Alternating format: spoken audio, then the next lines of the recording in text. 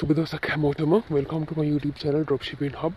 හැමෝම සාදරයෙන් පිළිගන්නවා අයබෝන් කියලා. ඔන්න කිව්වා වගේම මම අද ආවා අලුත් වීඩියෝ එකක් අරගෙන ඔයාලට මේ සබ්ජෙක්ට් එකේ ෆස්ට් ස්ටෙප් එක තියන්න උදව් වෙන මගේ පළවෙනි වීඩියෝ එකත් අරගෙන මම ඔයාලත් එක්ක එකතු වෙන්න ආවා. මට ගොඩක් ඊයේ මගේ channel link එක මම පබ්ලිෂ් කරාට පස්සේ පොඩි ආරම්භක වීඩියෝ එකක් දැම්මා. මට ගොඩක් අය කතා කරා මැසේජ් කරා විශ් කරලා තිබුණා. හැමෝටම thank you. මට ඒ උදව්ව අනිවාර්යෙන් ඕනේ මේ ගමන ඉස්සරහට යන්න. මම ඒක ඉස්සරහට දිගටම බලාපොරොත්තු වෙනවා. ඉතින් මුලින්ම කියන්න මම කොරෝනා වෛරස් එකෙන් පරිස්සම් වෙන්න අපි පරිස්සම් වුණොත් තමයි රට පරිස්සම් වෙන්නේ කියන එක හොඳට මතක තියාගන්න අනිවාර්යයෙන්ම. මොකද මේක අපිට ලොකු ප්‍රශ්නයක් වෙලා තියෙනවා ඩිරෙක්ට් ෂිපින් කරන අයට. දැන් මේක චයිනා වල පටන් ගන්නකොට ඩ්‍රොප් ෂිපින් කරපු අයටත් මේක ප්‍රශ්නයක් වුණා. චයිනා වලින් ෂිප් කරේ නැහැ. මේ අපේ වගේම වුණා එහෙත්. ඒ නිසා දැන් ඩිරෙක්ට් ෂිපින් කරන අයට මේක ප්‍රශ්නයක් වෙලා තියෙනවා. ඉතින් අපි පරිස්සම් වුණොත් මේක ඉක්මනට නවත්ත ගන්න පුළුවන්. එතකොට මේ අපිට එන ගැටලු අපි මේ ඩ්‍රොප් ෂිපින් ඩිරෙක්ට් ෂිපින් කරන අයට මේ තියෙන ප්‍රශ්න ගොඩක් අඩු කරගන්න පුළුවන්. ඒ නිසා ඔයගොල්ලෝ පරිස්සම් වෙන්න. මේක ඉක්මනට අපේ රට යන තරමට තමයි අපි වැඩ කරගන්න අපිට පුළුවන් වෙන්නේ. ඒ නිසා ඒකත් මතක් කරමින් හැමෝම පරිස්සමින් ඉන්න කියනවා. ඒත් එක අද මම ඔයාලට දෙන්න යන වීඩියෝ එක මොකක්ද PayPal එක ගැන කරන්න හිතුණා. මොකද ගොඩක් අය මට ආපු ඉන්ක්වයරිස් නිසා ගොඩක් අය මට කිව්වා PayPal එකක් අය හදලා දෙන්න. එක්ක PayPal එකක් මට හදන විදිහ කියන්න මොකක්ද මේක. ඉතින් මම හිතුවා මුලින්ම PayPal එකක් ඔයාලට වැදගත්ම දේ eBay එකක් තියෙන්නත් පුළුවන්. ඔයාලා සෙලින් කරන්න දන්නව වෙන්නත් පුළුවන්. හැබැයි ඔයාලට PayPal එකක් නැත්තම් මේක කරන්න බෑ. ඒ හින්දා මං හිතුවා ඔයාලට PayPal එක හදන විදිහ මුලින්ම දුන්නා නම් හරි කියලා. PayPal account එක ඔයාලා හරි විදිහට ක්‍රියේට් කරගන්නේ කොහොමද කියන එක ගැන තමයි මම මේ වීඩියෝ එකෙන් අද ගෙනල්ලා තියෙන්නේ. එහෙනම් වැඩි කතාවක් නැතුව වීඩියෝ එකට යමු. කියන්න ඕනේ මම අවශ්‍යම කරුණු ටික තමයි මේ වීඩියෝ වලින් දෙන ගොඩාක් වීඩියෝ එක දිග්ගස්සන්න බලාපොරොත්තු වෙන්නේ නැහැ. ඒ නිසා හැමෝම හොඳට වීඩියෝ එකේ කියන දේවල් හොඳට අහන්න. තේරෙන්නේ නැති තැනක් තියෙනවා නම් අනිවාර්යයෙන්ම මට මෙසේජ් එකක් දාන්න. පල්ලෙහින් කමෙන්ට් එකක් දාන්න. ඒක මම ඔයගොල්ලන්ට නැවතත් කියලා දෙනවා. මෙච්චර කාලයක් කරෙත් එක මේකේ තේරෙන්නේ නැති තැන තියෙනවා නම් ඒත් අහන්න මම ඒත් කියලා දෙන්නම්. මට පුළුවන් තරමින් මම ඔයාලට උදව් කරනවා. හරි. එහෙනම් අපි ඔය වීඩියෝ එකට. ඉතින් මොකක් හරි වෙබ් බ්‍රවුසර් එකකින් ලොග් වෙන්න. ලොග් වෙනකොට paypal.com/ph කියන සයිට් එකේ ලොග් වෙන්න .com සයිට් එකේ ලොග් වෙන්න එපා. page සයිට් ගහලා ලොග් වෙනකොට ඔයාලා යන්නේ පිලිපීන් සයිට් එකට. පිලිපීන් සයිට් එක මේ විදිහට තියෙන්නේ. ඊට පස්සේ ඔයාලට තියෙනවා මෙතන දකුණු පැත්තේ කෙළවරේම sign up කියලා. මෙන්න මේ sign up කියන බටන් එක ක්ලික් කරාම පස්සේ මේ personal business කියලා එනවා. ඒකෙන් personal කියන එක select කරන්න අපි හදන්නේ personal එකක්. I am an online shopper කියන එක දීලා next දෙන්න. personal එකක් හදන එකේ වාසි ගොඩක් තියෙනවා. මම ඒව ගැන කතා කරන්නම්. ඔයාලට රැන්ඩම් නමක් දෙන්න පුළුවන්. රැන්ඩම් නමක් දෙන්න. ඒ කියන්නේ ඔයාලට කැමති නම ඔයාලගේ නම දුන්නත් කමක් නැහැ. මොන හරි රැන්ඩම් නමක් දෙනවා නම් හොඳයි කියලා මම හිතනවා. මොකද ડોකියුමන්ට්ස් හදද්දී ඒක ડોකියුමන්ට්ස් හදන අයට පහසුයි. මේ විදිහට ඩීටේල්ස් ගන්න තියෙන්නේ. පාස්වර්ඩ් එක දෙනකොට මතක තියාගන්න පළවෙනි අකුර කැපිටල් වෙන්න ඕනේ. ඒ වගේම සිම්බල් එකක් තියෙන්න ඕනේ. නම්බර්ස් තියෙන්න ඕනේ. ඒ විදිහට ඔයාලගේ ඩීටේල්ස් ටික දාලා මෙතනින් සබ්මිට් කරන්න.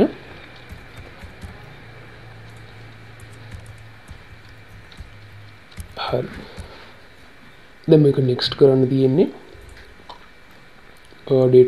date of birth අනිවාර්යයෙන්ම මතක තියාගන්න. මොකද ඒක ඔයාලා account එක හැදුවට පස්සේ personal accounts වල date of birth පෙන්නන්නේ නැහැ. address එක මම fake address generate එකකින් මම address එකක් කරන් දැන් මෙතන දානවා. ඔයාලට ඒකෙන් හොයන්නත් පුළුවන් address එකක්. එහෙම නැත්නම් ඔයාලට Google Street View එක use කරලා address එකක් හදා ගන්නත් පුළුවන්. fake address generate එකකින් address එකක් ගන්නකොට පොඩක් details ටික වෙනස් කරලා ගන්න. මොකද ඒකේ තියෙන ඒවාම දාන්න එපා. පොඩක් වෙනස් කරලා එහෙම මේ city එක zip code අර street එක තියෙනකොට චුට්ටක් වෙනස් කරලා ඔයාලා ගන්න. zip code එක දන්නේ නැත්නම් Google කරලා එකක් ගන්න පුළුවන්. තුමනීලා.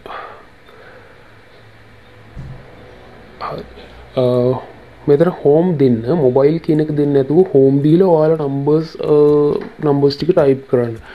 මොබයිල් දෙන්න එපා. home දෙන එක ඔයාලට හොඳයි. මොකද මොබයිල් ආවොත් කෙලිම මොබයිල් එකට කෝඩ් එක යවන්න හදන්නේ. මෙතන home එකක් දැම්මොත් ඔයාලට මොබයිල් නම්බර් එක ඇඩ් කරන්න කියලා තමයි මැසේජ් එක එන්නේ. ඊට පස්සේ ඔයාලට එනවා ඔයාලගේ mail එකට email එකට mail එකක් එනවා confirm your email address කියලා PayPal එකෙන්. ඔයාලගේ email එකට ගිහිල්ලා මෙන්න මේක මේ message එක මෙන්න මේ වගේ ඉන්ටර්ෆේස් එකක් එන්නේ. මෙතන මගේ තියෙන්නේ click to activate your account කියලා. සමහර මේකේ තියෙන්න පුළුවන් confirm your email address කියලා ඔයාලට තියෙන්න පුළුවන්. සමහර විට ඔයාලා මේක first time කියන්නේ හදපු ගමන්ම ඊට ඔයාලා confirm your email address වලට mail එකට ගිහිල්ලා confirm කරාට පස්සේ ඔයාලා ආයෙත් ඔයාලගේ එකට log වෙනකොට ඔයාලගේ උඩින්ම පෙන්වන්න පුළුවන් confirm your email address කියලා නැවතත්. ඒ කියන්නේ confirm වෙලා නොවෙන්න පුළුවන්. ඊට පස්සේ ඔයාලට ආයෙත් email එකක් send කරන්න පුළුවන් PayPal එකෙන් දෙවෙනි පාරට එනකොටත් confirm your email address හෝ click to activate. ඔයාලට account එක activate කරන්න. ඒ වගේ මෙන්න මේ දෙආකාරයටම මේ emails දෙක එන්න පුළුවන්. ඒක ගැන සැලකිලිමත් වෙන්න. ඊට පස්සේ ඔයාලට තියෙන මේකේ මෙන්න මේ එතෙන් ආවට පස්සේ ඔයාලට click to activate your account කියන එක දීලා ඔයාලගේ password එක දෙන්න ඕනේ. ඔයාලා PayPal එකට දීපු password එක ඔයාලා මෙතනට දෙන්න ඕනේ අනිවාර්යයෙන්ම. ඔයාලට දීලා confirm email address කියන එක click කරලා ඔයාලගේ PayPal එකට log වෙන්න පුළුවන්. ඔයාලට මේ වගේ ඉන්ටර්ෆේස් එකක් එනවා. මේක මේ කොරෝනා එක නිසා මම account overview එකට යන්නම් මෙතනින්. හරි. මෙන්න මේ වගේ ඉන්ටර්ෆේස් එකක් එනවා. ඔයාලට කාඩ් එක ලින්ක් කරන්න ඕන. ලින්ක් එක ක්‍රෙඩිට් කාඩ් වලට ගියා. මට දැන් කාඩ් එකක් නැහැ ලින්ක් කරන්න. කාඩ් නම්බර් එක ඔයාලට මෙතන දාන්න පුළුවන්. ඩෙබිට් ක්‍රෙඩිට් කාඩ් නම්බර් කියන එකට එක්ස්පයර් ඩේට් එක සහ සිකියුරිටි කෝඩ් එක දාලා ලින්ක් කාඩ් කරන්න තියෙන්නේ. හරි. මම දැනට ඒක පොඩ්ඩක් අතහරිනවා කාඩ් එකක් නැති නිසා. හරි. ඊට පස්සේ wallet කියන එකට ගියාට පස්සේ ඔයාලට primary currency එකක් දාන්න පුළුවන්. ඔතන මගේ USD තිබ්බට ඔතන ඔයාලා හදපු ගමන් එන්නේ පිලිපීන. මෙතනින් ඔයාලට USD එක මෙන්න මේක select කරලා මේක primary දීලා primary currency එක විදිහට ඔයාලට USD හදන්න පුළුවන්. preferred method එක ඒ කියන්නේ online ඔයා මොන හරි pay කරනකොට pay වෙන්න ඕනේ automatically මොකෙන්ද card එක add කරලා දෙනවා card එකකින්ද PayPal balance එකකින්ද කියන එක ඔතනින් හදන්න පුළුවන්. preferred එකකින් වෙන්නේ ඒක. settings වලට ගියාට පස්සේ ඔයාලට ඔයාලගේ මේකේ details ඔක්කොම ටික බලා ගන්න පුළුවන්. ඔයාලා මේකට දාපු හැම detail එකක්ම මේකේ තියෙනවා. හැබැයි birthday එක නැහැ. ඒ හින්දා birthday එක මතක තියාගන්න දානකොටම. business account එකකට convert කරන්න පුළුවන් personal එක හදලා මෙතනින් upgrade එකෙන් PayPal ගැන එතකොට ප්‍රධාන මූලික කරුණු ටික ඔච්චරයි තියෙන්නේ. ඔයාලට PayPal එක create කරගන්න හැටි විදිහ හරි. දැන් වීඩියෝ එක සම්පූර්ණයෙන් ක්‍රියේට් කරන විදිහ කියලා දුන්නා. වෙරිෆිකේෂන් ප්‍රොසෙස් එක උතර නැහැ. මම ඒක ඔයාලට වෙන වීඩියෝ එකක් දෙන්නම්. දැනට මොනවද ප්‍රශ්න තියෙනවද මගෙන් අහන්න. ලොකු දෙයක් නෑ වෙරිෆිකේෂන් එකේ කාඩ් එක ඇඩ් කරලා කෝඩ් එක දෙන්න විතරයි තියෙන්නේ. වැදගත්ම ටික ඔයාලා මේකේ දැන් කරලා තියෙන්නේ. එතකොට මම මේකෙදි important things කියලා ඊළඟ පාර්ට් එක මම අරන් ඔයගොල්ලෝ ඉතින් කතා කරනවා. මේකේ මම ඔයාලට section 4ක් යටතේ මේක කතා කරනවා. පළවෙනි එක විතර මම දාලා තියෙනවා personal කියලා. මේකෙන් අදහස් කරන්නේ මම ඔයාලට කිව්වා personal එකක් හදන්න කියන account එක මම හැදුවේ දැන් personal එකක්. එතකොට මේ personal account එකක් හදීමේ තියෙන වැදගත්කම තමයි business account එකක් හදන්නත් පුළුවන්. ප්‍රශ්නයක් නෑ. ඒකත් use කරන්න පුළුවන්. හැබැයි personal එකක් හැදුවොත් personal එකක් business එකක් වගේ ඉක්මනට limit වෙන්නේ නෑ. ඒ කියන්නේ business account එකක් ටිකක් ඉක්මනට limit වෙනවා. එතකොට business verification ඉල්ලනවා, tax documents ඉල්ලනවා, ඔය වගේ දේවල් තියෙන නිසා තමයි මම business එකක් නොදා personal එකක් recommend කරන්නේ. personal වල ප්‍රශ්න අඩුයි, documents ටිකත් හදාගන්න ලේසි. ඒ නිසා. හරි. ඊට පස්සේ දෙවෙනි කාරණාව nationality එක. nationality එක Philippines තමයි දාන්න ඕනේ. මම දැම්මෙත් Philippines. ඔයාලා Philippines නැතුව ඔයගොල්ලෝ දානවා නම් ශ්‍රී ලංකා පොඩ්ඩක් හිතන්න ඒකෙන්. ඔයාලා පොඩ්ඩක් හිතලා බලන්න ඔයාලා මේක හදන්නේ Philippine address එකක් දීලා nationality ශ්‍රී ලංකා දාලා නම් ඔයගොල්ලෝ මේක හදන්නේ. කියන්නේ ඒකේ අදහස කොහොමද දෙන්නේ? Philippine වල ඉන්න ශ්‍රී ලාංකිකයෙක් විදිහට හදන්නේ. හැබැයි මේකෙදි documents හදනකොට මේක ප්‍රශ්නයක් වෙනවා. සමහර තැන්වලදී ගොඩක් වෙලාවට එහෙම account success වුණේව තියෙනව නැත්තේ නෑ. නමුත් අර success වෙන්නේ නැති ඒවා තියෙනවා. ඉතින් අර 100% sure කරන්න බෑ නේද? ඒ හින්දා මම කියන්නේ මම මෙතන recommend කරන්නේ nationality එක Philippines දාන්න. ඔයාලා Philippines address දෙන නිසා. තුන්වෙනි එක address ගැන ආයෙ කතා කරන්න. මොකද සමහර අය ඉන්නවා address එක දානකොට completely Philippine address එකක් දාන්නේ නැහැ. දැන් නුවර ගත්තොත් එහෙම පේරාදෙණිය නුවර ඒකල මෙට්‍රෝ මැනිල හරි මොකක් හරි එකක් දාලා zip code එක දානවා. සක්සස් වෙන්නේ නැත. ඔයාලා ගෙදර address එක දාලා එහි ස්ටේට් එකක් දැම්මට වැඩක් නැහැ. ඊට පස්සේ පිලිපින් කියලා එහෙම නෙවෙයි. ඔයාලට address එක හොයාගන්න පුළුවන් ක්‍රම තියෙනවා. fake address generator එකේ බලන්න පුළුවන්, Google කරලා බලන්න පුළුවන්. සාර්ථකම ක්‍රමය තමයි ඔයාලා යන්න Google Street View එකට. Street View එකට ගිහිල්ලා බලන්න ඒකේ පොඩ්ඩක් ගිහිල්ලා එක city එකක තියෙන ගෙයක් බලන්න.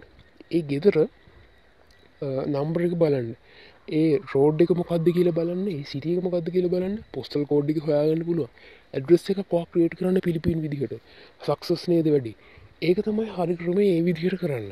එතකොට ඒ අර කිව්වා වගේ ලංකාවේ ඇඩ්‍රස් ලංකාවෙන් ටිකයි පිලිපින් වලින් ටිකයි දාන්න එපා. කම්ප්ලීට්ලි පිලිපින් විදිහට මේක හදන්න. ඊට පස්සේ හතරවෙනි එක මොබයිල් එහෙම නැත්තම් හෝම් නම්බර්. එතකොට මේකේ මේ මම දැම්මේ හෝම් නම්බර් එකක්. මං හෝම් නම්බර් එකක් දැම්මේ මොබයිල් නම්බර් එකක් ඔයාලා දාපුවාම ඔයගොල්ලොන්ට අර ලොග් වෙනකොට එනවනේ මෙසේජ් එක නේද?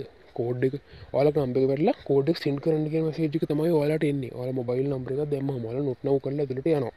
හෝම් දාන එකේ ලොකු විශේෂත්වයක් නැහැ. හැබැයි ඔයාලා හෝම් නම්බර් එකක් දානවා කියන්නේ ඔයාලට ඔය වෙරිෆිකේෂන් එක එනකොට නම්බර් එකක් නැහැ. ඔයාලට ෆස්ට් පළවෙනි කොටස එන්නේ නම්බර් එක ඇඩ් කරන්න. මොබයිල් එකක් ඇඩ් කරන්න කියන මෙසේජ් එක එනවා. ඔයාලට ඒක නොට් නව් කරන්න පුළුවන්. කෝඩ් යන එක නෙවෙයි එන්නේ නම්බර් එක ඇඩ් කරන්න තියෙන ප්‍රොසෙස් එක. එතකොට එතනදී ඔයාලට පොඩි වාසියක් තියෙනවා. ඒකයි මම කිව්වේ හෝම් දාලා ඔයාලා මොනවා හරි නම්බර් එකක් ටයිප් කරන්න. පිලිපින්ස් නම්බර්ස් ගන්න ඕන අයට ගන්න මං හිතන්නේ ඕන තරම් කට්ටිය ඉන්නවා ගන්න. ඊට අමතරව eBay එකේ නම්බර්ස් ගෙන්න ගන්න පුළුවන්. නම්බර් එක අනිවාර්ය නැහැ. ඒක නොට් නව් දෙන්න. නම්බර් එකක් තියෙනවා නම් හොඳයි. නමුත් අනිවාර්ය නැහැ. මොකද PayPal එකේ වෙරිෆිකේෂන් එකේ වෙරිෆයි වෙන්නේ ඔයා කාඩ් එකක් ඇඩ් කරොත්. කාඩ් එකක් ඇඩ් කරලා ඔයා ඒ කාඩ් එක කෝඩ් එක දුන්නාට පස්සේ ඔයාගේ PayPal එක වෙරිෆයිඩ් PayPal එකක්. ඒ නිසා බය වෙන්න දෙයක් නැහැ. නම්බර් එක අනිවාර්ය නැහැ. පුළුවන් කෙනෙක් ඉන්නවා නම් නම්බර් එක ඇඩ් කරන්න. හරිනේ? හරි. එතකොට මං හිතනවා PayPal ගැන තිබ්බ ඩවුට්ස් ගොඩක් අඩු වෙන්නේ නැති. තවම ඩවුට්ස් තියලා ඉන්නවා නම් මට මැසේජ් එකක් දාන්න. ඒ වගේම මගේ channel එක subscribe කරන්න අමතක කරන්න එපා. subscribe පාරක් දාන්න. ඉස්සරහටත් එකතු වෙලා ඉන්න. මේ වගේ ඉස්සරහට වීඩියෝ කරන්න බලාපොරොත්තු වෙනවා. ඒ වගේම තමයි ඔයගොල්ලෝ හින් දකින්න ඒ හින හැබෑ කරගන්න මහන්සි වෙන්න අනිවාර්යයෙන්ම thank you මගේ වීඩියෝ එක බැලුවට හැමෝටම සුබ දවසක් පරිස්සමට ඉන්න. thank you